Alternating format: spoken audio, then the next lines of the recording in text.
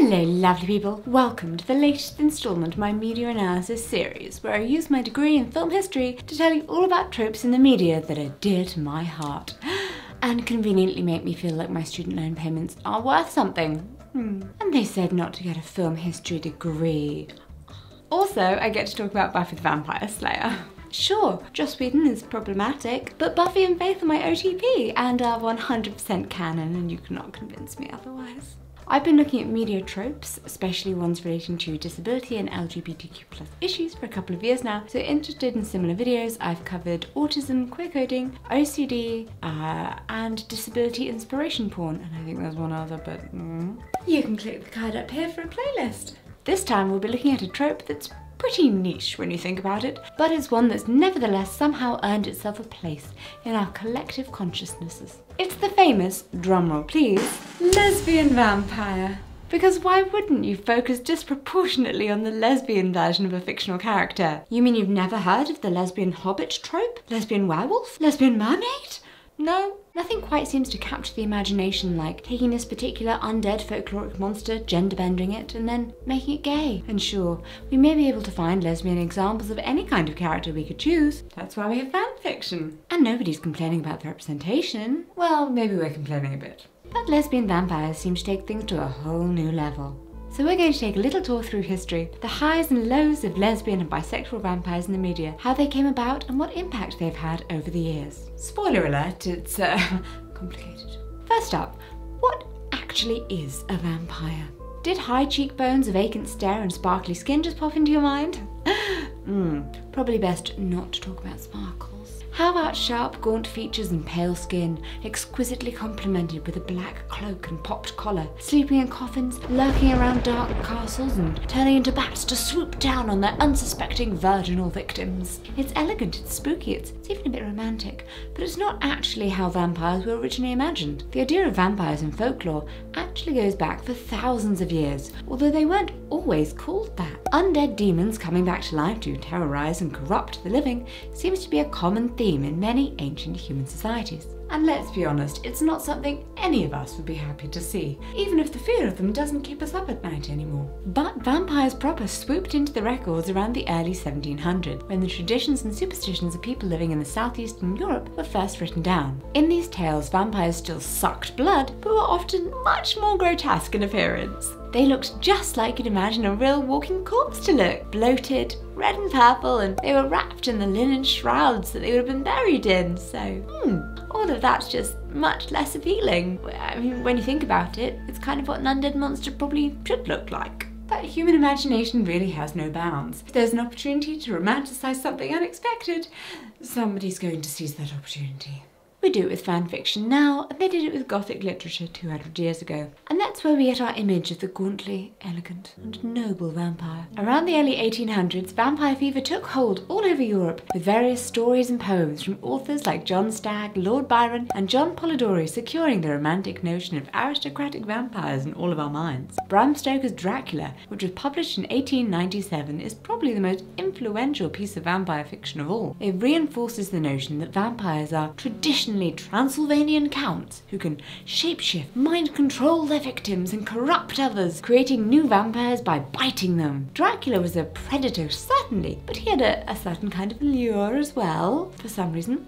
Pretty much every vampire that's been depicted in literature, TV and film since then has taken some inspiration from this and other classics at the time, even when the modern concept of a vampire has itself transformed. Whether it's, Sesame Street's adorable Counting Count, Immortal Angel from Buffy the Vampire Slayer, or Edward with his insatiable bloodlust in the Twilight series. They're all variations on a theme. I mean, they're all rich, obviously, because A, what else are you going to do if you're alive for centuries but hoard generational wealth without having to pay inheritance taxes? And B, blah blah, it's an allegory for what we let rich aristocratic people get away with or something. It would be easy to assume that the sexualization of these romantic vampires is just another variation, and that the lesbian trope has arisen as a kind of faux-inclusive, extra-titillating sexualization in the same way. But would you believe that the vampiric femme fatales actually predate Dracula? Yes, the lesbians got there first. We want vampires. The very first instance of a lesbian vampire in any kind of media actually came during the 1870s, firmly within the era of vampire fever, but a good 25 years before the famous Count Dracula, so... Her name was Carmilla, and she was the star of Irish author Sheridan Le Fanu's Gothic novella of the same name. Fans of the vampire lesbian trope will recognise the name, yes, since the original story has been an inspiration that's echoed down through the years. In it, the female narrator Laura meets and befriends the seemingly normal Carmilla, but notes how the woman likes to keep to herself, first to sleep late into the day. Not entirely unreasonable, it is the 1870s. Maybe she's just bored. The two grow to be close, at times very close, and Carmilla makes unexpected romantic advances towards the young Laura. That is unexpected. The extent of these women's relationship may not be stated explicitly, but the writing is certainly on the wall. Things start to take a strange turn though when Laura finds a portrait of her ancestor, Mikala, Countess of Karnstein, that resembles Carmilla exactly. Gosh, what a coincidence. Not long after, Laura dreams of a cat-like beast entering her bedroom and biting her on the breast before mysteriously transforming into Carmilla in a nightdress drenched in blood. No next for Carmilla. The breast is most definitely where it's at. In the morning, she has physical marks from the creature in her dream, and her health begins to decline. Oh no! Laura and her father soon hear of another young woman called Bertha, Bertha and Laura, who suffered a similar fate. Bertha meets and falls for a beautiful woman at a ball, this time named Mirala. Yeah, I know, she's amazing at subterfuge. The anagrams of her own name are really throwing us off. But she also mysteriously falls ill, and her family soon realise she's being visited by a vampire. After that, the cat-shaped beast is out of the bag, and the group head off to the tomb of Laura's ancestor, where they find and confront Carmilla, who apparently has never left her own tomb. Ever.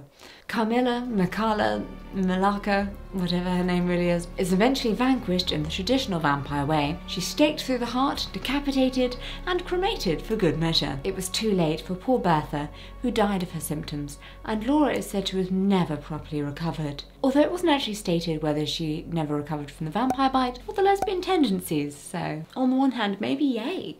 Published in 1872, the story has all of the good stuff of a Gothic fiction from that time. But I mean, it also has some elements that seem surprisingly ahead of their time. Perhaps intended to add to the surreal and discomforting atmosphere and make Carmilla himself seem even more threatening. It overturns the classical Victorian notion of women being meek and helpless, and instead places Carmilla, Laura and Bertha as equals, if not superior to the men in the story. The relationships between women in the story show clear emotional, if not sexual investment, and the predatory nature of the vampiress doesn't stop at her sexuality. The matter-of-factness of the women's, quote, friendship is refreshing, and Carmilla's refusal to hide in the shadows as a vampire may well be a rejection of closeting notions of the age that kept lesbianism under wraps. However matter-of-fact the Carmilla story may have been as a Gothic romance horror, the concept of a lesbian vampire inevitably transformed over the next 100 years. Overtly sexual femme fatales were largely lacking through much of the 20th century, but that all changed when Hammer Horror got their hands on the trope. Famed for their Gothic film adaptations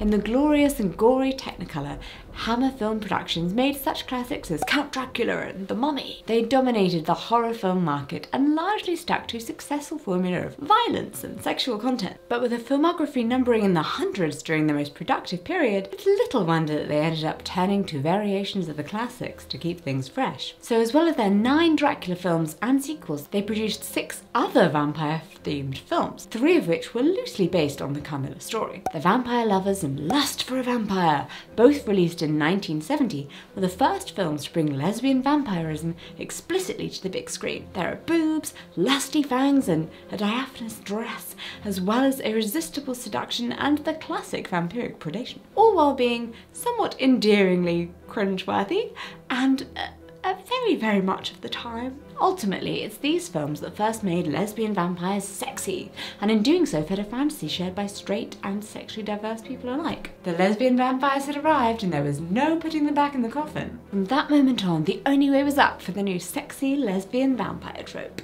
There was clearly a thirst for it, and almost every medium found a way to satisfy the new bloodlust. In feature films, we have the explicitly lesbian Hammer horrors, of course, but there's subtext and hints to be found in earlier classics like The Brides of Dracula and Dracula's Daughter. Later on, things become a lot more explicit with the likes of lesbian vampire killers.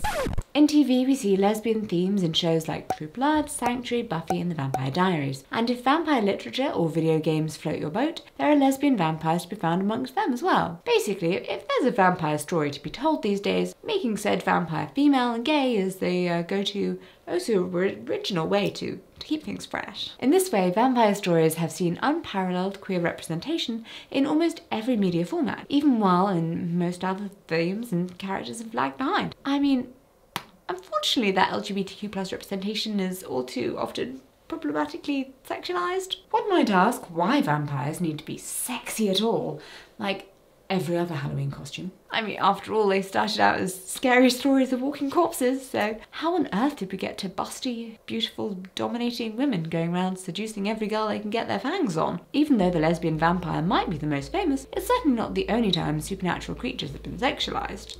Poor things. There's a whole category of mythical half-humans dedicated to corrupting with their wiles, like the half-bird, half-woman sirens of ancient Greek mythology, who lured sailors to their death with their beautiful song. Or the demonic succubus, who appears in dreams to seduce women through sex in order to get their alternative body fluids they need to sustain them, if you know what I mean. I wish I didn't know what I meant. The thing is, these supernatural creatures of folklore all originally came about as a kind of cautionary tale. They were the monsters, the boogeymen, the women that would come and get you if you let your guard down. At the time that the mythical beasts were being conceived, sexuality itself was something to be feared as much as the monsters. So it makes sense that there were monstrous characters that blended the two for a double dose of shame and fear. Thankfully, times have changed and sex is no longer such a taboo subject. There was a point in the middle when sexiness was having its revolution. It was out there, but it was still shocking. And that's when it became particularly effective to take your traditionally grotesque monsters, like the bloated, blood-sucking vampires, and turn them into equally scary, sexy seductresses. It just happened to coincide with Hammer Horror's lucrative decade of sexy monster movies, ensuring success for both the film company and the trope itself. These days, of course, even Hammer Horror won't cut it for us. There's so much other awfulness to pick from in the world, and the boogeymen and women of old just can't hold a candle to our modern worries. So vampires and other supernatural beings are no longer something to be feared at all. In fact, they're more like a comfort, a release into a fantasy world where we can immerse ourselves into the trials and tribulations of the Fae and not think about our own problems. In this new, evolved version of the trope, vampires are just another kind of people, and as such they can be loaded with all the usual people stuff like identity crises, romantic liaisons, and sexual awakenings, only with more fangs. So this is the uniquely human supernatural backdrop that's the setting for our modern gay, lesbian, and bisexual vampires. Although, whether that almost exclusively female homosexuality is championed just to add back into the shock factor and titillation for a largely desensitized audience, or to give genuine representation, still varies on a case-by-case basis. On one side of the coin, you've got your blatantly provocative, sexy lesbian fest designed primarily for a heterosexual audience, and on the other, you've got reasoned and three-dimensional arguments for homosexuality amongst these supernatural beings. I think you can probably guess which is the good, which is the bad representation there. Let's start with the bad. Lesbian Vampire Killers, which is not only a terrible film but also a horrendously problematic corruption of the genre. Critic Deborah Ross from The Spectator wrote, "It's not even so bad it's good, it's so bad that at 87 minutes, it's probably a good 87 minutes too long," which is just, the perfect way to describe it. Probably the biggest intrigue comes from actually trying to decode the title. I mean, are we going to meet vampire killers that happen to be lesbians, or killers of vampire lesbians, or vampires who kill lesbians? Never mind, it all becomes crystal clear. Set in the mysterious wilds of Norfolk in England, two men find themselves in a village in which all the girls have been cursed to become lesbian vampires on their 18th birthdays, because sure, the curse came from none other than ancient vampire Queen Carmilla, who had descended descended on the village, killed the men and seduced the women before being vanquished herself. How do they have more children?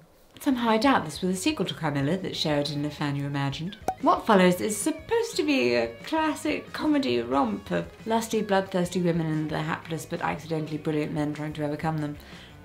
Which of course they eventually do, curing the women in the village of their vampirism, but curiously not their gayness. One critic wrote, "The misogyny is too insistent to be ironic, despite the relatively small use of nudity and gore. The vampires, when slain, splurt milky white fluid rather than blood, which is a peculiarly unpleasant and telling detail." Did we need that? Apart from the obvious problematic representation of all lesbians as gorgeous women specifically tailored to appeal to the male gaze, there is the clear issue of tying together predatory vampirism with predatory lesbianism. To be turned into a vampire is also to be turned into a lesbian, so those who are doing the turning are to be feared on both counts. In the film's world, are all lesbians predatory in nature, just waiting in the shadows to spring out and turn an unsuspecting straight woman? Because vampires can't control their lust to bite, so really we shouldn't be expecting the lesbians to control themselves either? Why is everyone interested in girls who have literally just had their 18th birthday? I'm pretty sure if it was a child yesterday, it's a child today.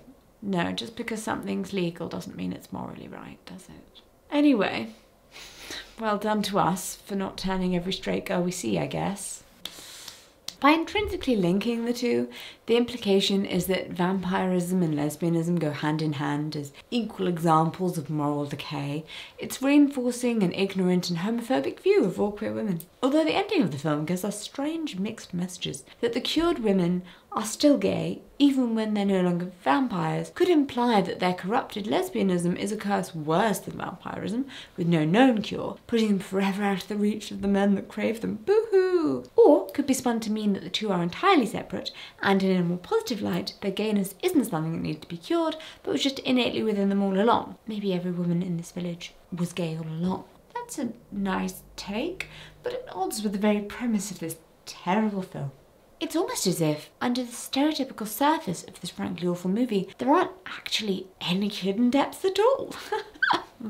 Thankfully, although it may be the most blatant, the heterosexual titillation of lesbian vampires isn't the only way they're represented in the media. Those films and TV programmes that choose to feature lesbian vampires as merely another facet of vampirehood, like the population in general, tend to be better thought out, leading to more healthy representations. Much of that healthy representation comes from just not being so overt about it, leaning more on subtle hints and the motivations behind being a gay vampire rather than just making them gay because you need a plot point. Or in early examples of cinema, this kind of representation tended to err on the side of the subtle, like with the 1936 sequel to Dracula, Dracula's Daughter.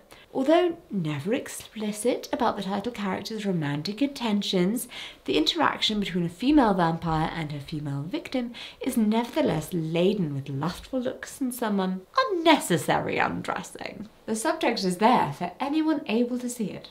And why does that matter? Because it means it was made for people who were able to read gay between the lines, and that's pretty special in the 1930s. Even some of the less overt Hammer vampire films like Brides of Dracula from 1960 is spread thickly with queer subtext, although this time from the male protagonist, played by David Peel.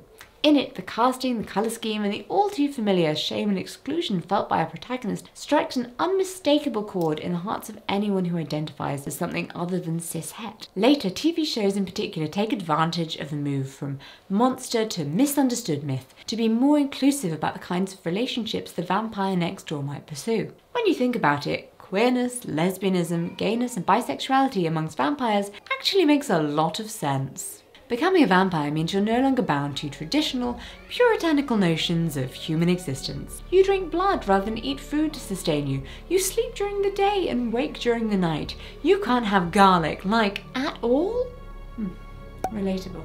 So why should your sexuality be heteronormative? The extension of that argument is that the long life of notionally immortal vampires grants them the time and opportunity to try new things and really test themselves to discover who they really are. And after all, an immortal existence is going to get very dull if you're not open to trying new experiences. Plus, once you're a vampire, well, pretty much on the fringes of society now anyway, might as well be open about those not so straight feelings you had previously. That's something we can actually connect back to our real life experiences when it comes to intersectionality, right? Often you'll find that if you take two groups, say one disabled, one non-disabled, there will be a higher incidence of people who are openly queer in the group of disabled people. Or you'll see that people with physical disabilities are more likely to seek help for their mental health or neurodivergence, because we're already going against the grain. I mean, what's one step more? Being a vampire allows you that sense of freedom, as long as it's for the vampire's sake, not just to titillate the males around her. One of my favourite episodes of Buffy the Vampire Slayer involves Willow, who is human, meeting an alternate universe version of herself, who is a vampire, and also, as she says, "I'm so evil, I'm so skanky, and I think I'm kinda gay," after the latter hits on her, which is fascinating. Please let me know in the comments if you would hit on an alternate universe version of yourself. I don't know if I would do that to me. When Buffy attempts to comfort her with, "Just remember, a vampire's personality has nothing to do with who they were before being turned," Angel, who is an actual vampire, Buffy and therefore knows stuff, intends to correct her with, "Well, actually," but is swiftly shot down. The show as a whole implies that all vampires are to some extent bisexual, due to rather obvious metaphor of vampirism meaning sexual predation, and thus an attraction or desire is formed between sire and offspring regardless of sex. However, the degree of bisexuality is, as Angel points out, somewhat dependent on the person prior to being turned. Of course, when Willow later also follows her journey into being a witch and falls in love with Tara, another witch, we can again see that having that little extra something about a person that makes you feel different already leads you to being more open about expressing other things too. And it's always fun when someone misinterprets a vampire's hunger as a person coming onto them. Personally, I think that Buffy was really instrumental in subverting the vampire narrative, turning scary supernatural monsters into real characters with real depth and backstory, something that's continued right up to the most modern vampire stories. Even so, these vampires that people do narratives don't always hit the mark, and can fall foul of tokenism and the negative sides of queer coding, like in True Blood. The relationship between Tara and her maker Pam really doesn't go anywhere, like help with either character's development or actually be influential to the story like I think it might, but then poor Pam though, rest in peace for her character's happiness. So what does the future of the lesbian vampire trope look like? Well, if 2022's streaming service efforts are anything to go by, they're going to continue to lean away from pure titillation and towards character depth and development, but nevertheless struggled to find a firm footing in the modern media. First Kill was a series that debuted in June of 2022 and revolved around the lesbian relationship between newly realised vampire Juliet and legacy vampire hunter Cal. I know, it's a tale as old as time, the vampire and the vampire hunter, but this time with lesbians. It was a fresh take on the well-trodden trope, with Juliet having no desire to be predatory towards anyone and instead just finding her love for Cal enough to starve off the bloodlust. Spoiler. It would have been lovely to see where this new and interesting approach took us, but it seems it's not to be because the show was cancelled in August after just one season. Because of course it was. Another 2022 release that was a big hit with streamers was the supernatural teen drama Wednesday, which features all of your classic paranormal beings with real teenager problems, including sirens with self-esteem issues, werewolves having identity crises, and Medusas who accidentally stone themselves in the mirror. Also, vampires. Although we don't actually see any lesbian vampires per se in the series, it does introduce gay characters and the mothers of bee-controlling Eugene. I mean, cool. They're featured in that matter-of-fact way that means the storyline doesn't need to revolve around their gayness. I just kind of wish they had a bit more airtime to more firmly escape the gravitational pull of just a tokenism. The fact is, despite the long history and promising gothic start of lesbian vampirism, the queer community is still facing an uphill battle for healthy representation in this intrinsically troubled trope. Perhaps ultimately, that's the real cautionary tale for the modern age. I mean, RIP to First Kill though. Like, wow, I'm just offended that they cancelled it, really. Who made that choice? Also rude that my wife wouldn't watch it with me. She won't watch Buffy with me either. Real horror is trying to navigate the contradiction between classical monster and modern sexuality. It's enough to give anyone the heebie-jeebies. A special thank you to the members of the Kellgren-Fozard Club. You absolute angels, not demons. Wait, what's the opposite of a vampire? Yeah, that metaphor wasn't going anywhere well. No, never mind.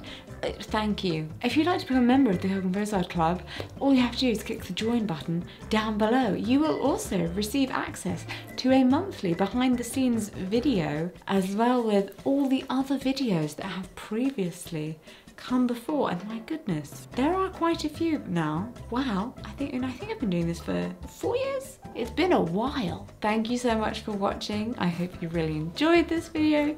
If you are new here, please do hit subscribe. I'd love to have you around. I was up last night. Ooh. With the toddler who started having nightmares. And I shall see you in my next video. Bye bye.